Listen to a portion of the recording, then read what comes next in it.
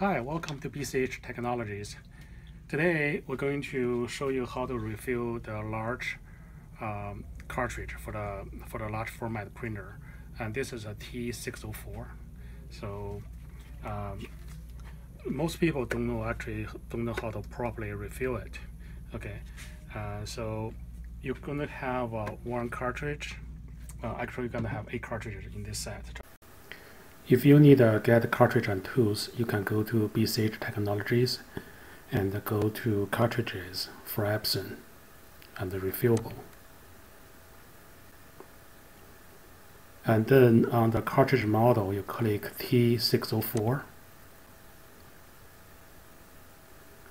And you can see it is the whole cartridge set with the priming tool and the resetter and 8 funnels. I'm just going to refill one, and you'll have a funnel, and then you're going to have those tools. Most sellers do not include those tools. So it's really helpful for you to have those tools so you don't have clogging. Of course, you have some ink, and you should have a resetter, okay? And okay, what also help is if you can have 2 kits, okay? Just random kits from the street, okay, and that will work even better, okay. Yeah, today's teacher's work day, so I have kids with me. So first thing is let's understand the anatomy of the cartridge. Okay. So this one, you know what this one is? Is that like the entry point? Yeah, it's the word ink entry. Have letter on it. What it says? Refill hole. Yeah, that's where the ink going to come in. And so those things gotta be used over and over. So make sure you got one has really strong case, because you're gonna slide in, slide out, and so they're gonna last longer. And make sure if you buy with the chip, okay. And this orange cap is where they seals the air hole, okay. And you're supposed to remove it before using it. And this is just balanced air inside the cartridge. That makes sense. And this is the ink outlet where the ink coming out go to the printer. Okay. So first thing you do is remove the refill hole, and got your kits to hold the funnel, and put the funnel in there. And when you have a bottle of ink, make sure. Can you use another hand hold this? So yeah, a little bit dangerous. Okay, Ethan can do that. Good. So that's why we need 2 kits. Okay, one kit will not work. Okay. Yes, it's very important. Teamwork. So it's very important when you have it. Try to cut this clear so it's easier to pour in. And when you pour in, just make sure you pour in slowly. And don't make any bubbles.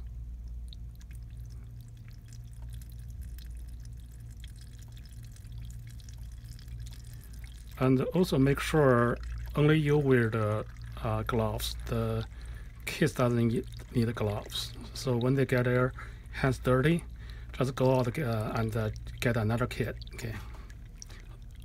Very loyal. Yeah.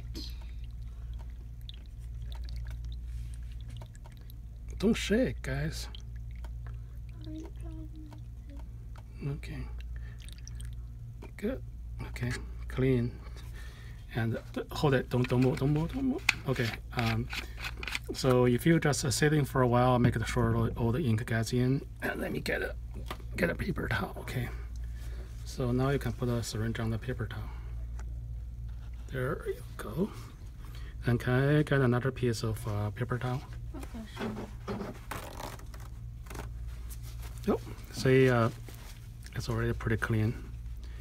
And now we need to put the refill plug back.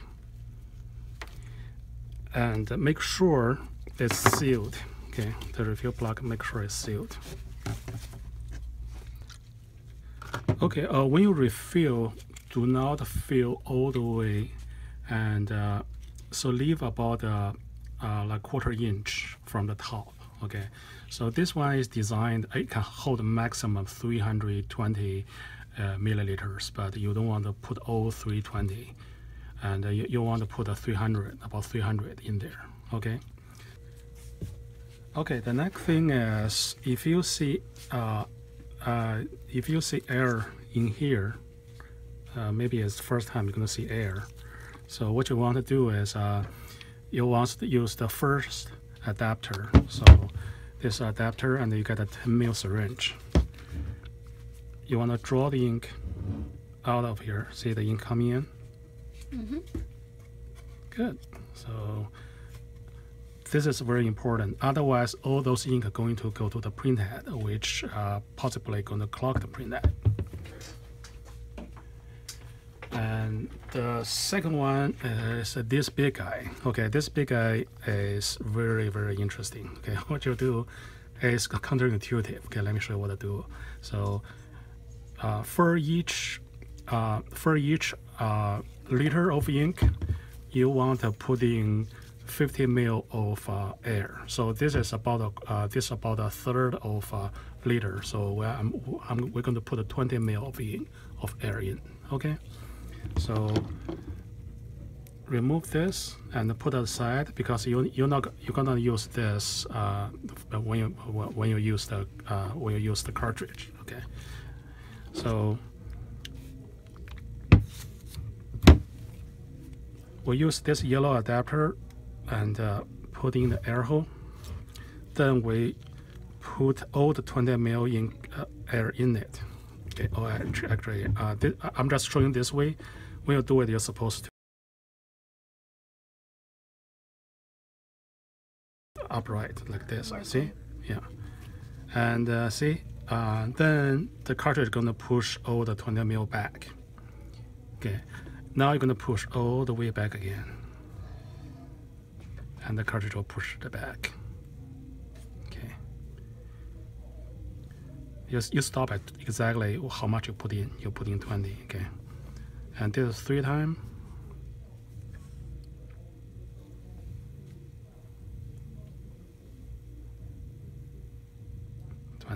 Okay. Now you can remove this, and now you can. This cartridge is ready for use. So no air here. The air is balanced. Okay. So now when you use the ink, when you're going to reset a chip, or when you are low on ink, the time to reset the chip is you have at least 15% of ink left in the ink counter, in the ink gauge. Okay, I'm not talking about the real ink, how much ink in here. So if your printer shows low ink, and where you see those color bars, if it's less than 15%, it's very hard to reset it. You might not be able to reset it. Okay, and so when you see maybe it's 20%, and you need to take the cartridge out, and here's how you reset it. See the edge here, and you have a bar here. So what you do is you have 4 pins on the top, 3 pins on the bottom. So you just line up with those pins and push in, and until the light goes green. When it goes green, and it is reset. Okay, and you put it in again, and it's going to show you full ink level. What happens is the printer cannot detect how much ink in the cartridge, so the printer just count how many pages printed. So let's say this can print maybe 5,000 copies. So the page number goes from 0 to 5,000. When go to 5,000, the printer think the ink is depleted. And so let's say if you are at 4,000 level, that's the time 20% you should reset the ink. So if you take the cartridge out, refill it without resetting it, you put it back, and this chip still shows 4,000 pages. So the printer still thinks you don't have ink, although you have a full tank of ink. Okay, that's why you want to reset it after you refill it. Okay. So I think that's all you need to know. And when I store it, I like to put this back so we can put it aside. And